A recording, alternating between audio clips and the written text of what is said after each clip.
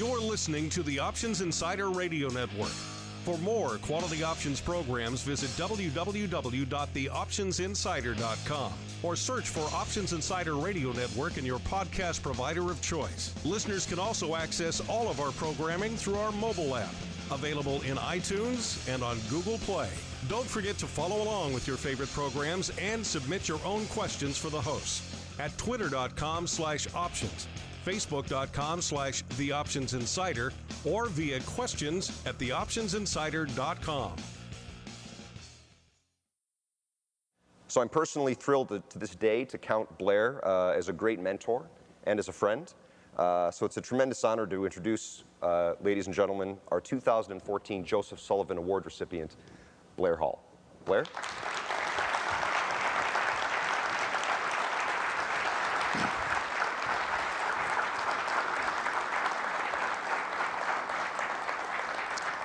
We got pictures?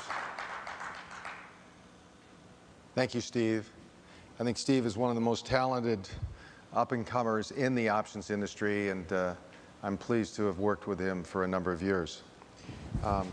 First, I especially want to thank my significant other for being here, Gail Severin, my good friends Warren Langley and Jim Lotus, who traveled to be here, and Jerry Herbert also. And I'm really pleased to have my daughter Megan Hull here. I have known or worked with 10 of the 12 recipients of the Joe Sullivan Award, and I respect each and every one of them, and I'm humbled to be in their presence. Today I'm going to talk about market efficiency and leveling the playing field. I'm going to talk about how we moved from open outcry to automation, and we created a much more efficient system. I'm also going to talk about the problem we have in terms of investor perceptions of our markets and how we need to change our market structure to improve volume and liquidity for everybody. And then finally, I'm going to say if we can improve the efficiency of our system, we will have the opportunity to create new products such as active ETFs, which will level the playing field for all investors. In '77, I started on the Pacific Stock Exchange. And my first reflection was, I said, when I came down to the floor and I saw all the paper on the floor, I said, oh my God, this place is going to be eliminated in about a year. We can easily computerize all of this. And I said, I better make a lot of money very quickly. Well, my vision was correct, but my timing was off by about 25 years. The early days, exchanges were sort of interesting. They tried to prohibit automation. I remember at least 2 or 3 times being asked to remove my computers from the floor. But by 1977, they'd actually let you have computers on the floor. In fact, they were trying to then encourage you to provide liquidity in a new product called SPX. And we actually would have screens that would show our bids and offers. But we couldn't get the direct feed. They wouldn't allow us to get the direct feed, so we actually had to have a person look at the Quotron and push the button up or down, and we called that person the human ticker. Tom Petterfee and I were competitors, but we were also allies. He would fight one battle to automate a process, and I would support him. And then I would fight the next battle, and he would support me. But it was great teamwork that I think pushed the industry in the right direction. In the late 1990s, Hull Trading Company considered starting our own exchange. We hired counsel, we went down and visited the SEC, but fortunately, we weren't as patient as David Krell.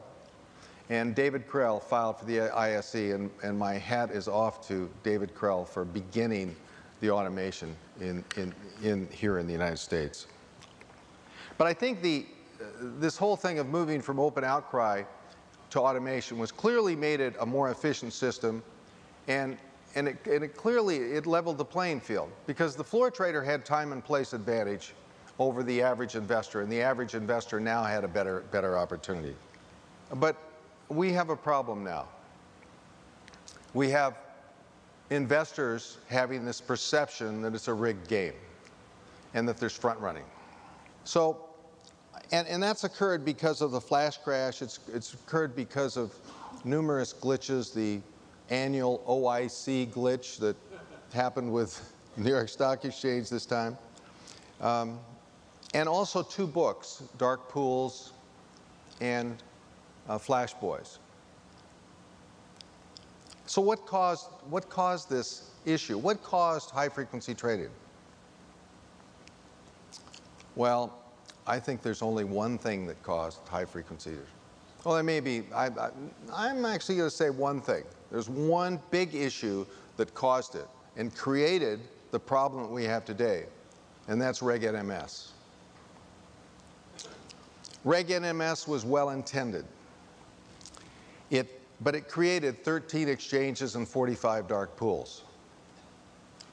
Now, for a player, whether it's a hedge fund, a market maker, in order to connect to these numerous facilities, I estimate it takes $400,000 a month just to connect and be able to do intermarket sweep orders. So what it intended to create, it didn't. It actually did the opposite. It actually created competition between exchanges, but it created an oligopoly with market makers and high-frequency trading firms. Now, we may be angry at Flash Boys, the book Flash Boys by Michael Lewis. And he obviously had many omissions and numerous errors. But I think his message was spot on. The cost of 13 exchanges, 45 dark pools, the vendors of the FPGAs and microwave vendors, the high-frequency trading firms, and the added regulation that we have becomes a tax on everyone in this room, and more importantly, to every investor in the country. I think our national market system is similar to our national healthcare system. We spend 15% of our gross domestic product on healthcare in this country, where the average industrialized country spends 7%. Yet our outcomes rank 28th. I look at our national market system to trade securities, options, and futures to be working into as inefficient as our national healthcare system. Here are 5 possible remedies that I see for our current situation. The first, the SEC has proposed a number of things that I think have some merit. First is a minimum price of a ½ cent improvement in dark pools. The second is nickel, a minimum ticks of nickels for low cap stocks. And the third is a pilot to consider no maker-taker pricing. I think each of these have merit. The second one is, the second possible remedy is Manoj Narang at TradeWorks has suggested that we have no lock markets. He says that a 2-cent wide market is worse than a 1-cent wide market, and a 1-cent wide market is worse than a zero market. So you could really, he says that a zero spread is appropriate, and we should just simply say lock markets are okay. The third proposal comes from Tom Petterfee, who wants to have a 20 to 350 second millisecond random delay for take orders, but not necessarily for make orders. I think this has some merit. The fourth is Chris Haymeyer has suggested that we create something called the Wiki Exchange. This would use open source software and would be a not-for-profit exchange. He feels that we can come full circle. We started with exchanges that were not-for-profit. We went through for-profit exchanges, and he believes we can come back to a not-for-profit exchange. The fifth solution is my solution, and it's a simple solution. I believe you need to rescind Rule 611, the Order Protection Rule. The rule that said we can't have trade-throughs. I went back and I tried to figure out, well, how did Reg NMS, why was it created? What happened? What was the environment? And I looked back and I found out that the Commission voted 3-2 in favor of it. And last week I talked to Paul Atkins and Cynthia Glassman, who were the dissenters in that vote. And they wrote a 45-page dissent on why we should not enact Reg NMS. And here's a few things that they had to say, a couple lines. They said, we believe that Reg NMS turns back Commission policy regarding competition and innovation and sets up roadblocks for our markets.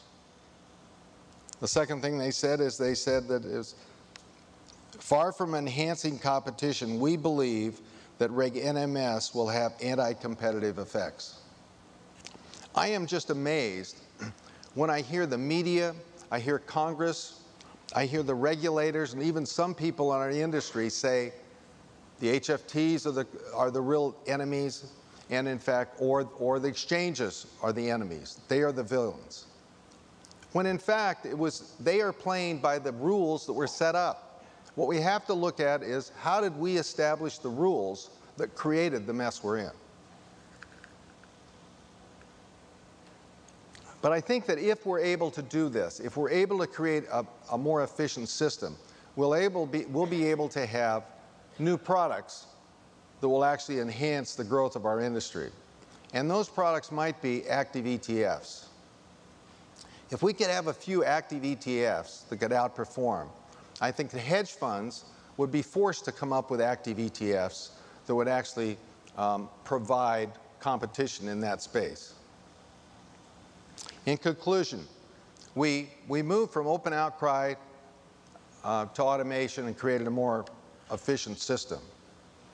Now we need to change our market structure that will restore confidence to our industry. And if we do so, we'll be able to create more products that will actually give the small investor an equal opportunity.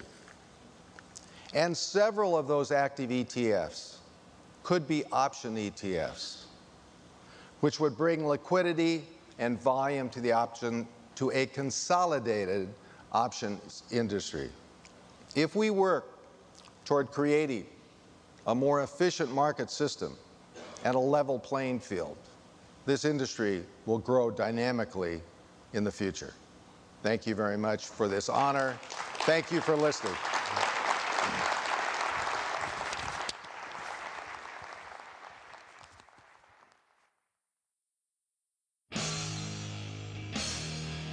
The preceding program was a production of the Options Insider Radio Network. For more quality options programs, visit www.theoptionsinsider.com or search for Options Insider Radio Network in your podcast provider of choice. Listeners can also access all of our programming through our mobile app, available in iTunes and on Google Play. Don't forget to follow along with your favorite programs and submit your own questions for the hosts at twitter.com/options, facebook.com/theoptionsinsider, or via questions@theoptionsinsider.com.